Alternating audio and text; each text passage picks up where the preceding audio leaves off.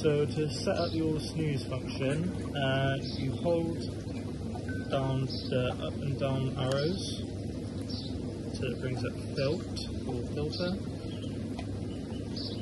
Just go to snooze, press OK, and press OK. Now this gives you the option to select which days you want the snooze function to work for. So you can do, obviously, Monday, all the days, so it's through Saturday to Friday, or Saturday, Sunday, throughout the week, or an individual day. So for the sake, we'll select it for all days. Press OK. So we want it to start just before we go to bed. So 10 o'clock. OK. And then we'll have it to end at 7 o'clock in the morning.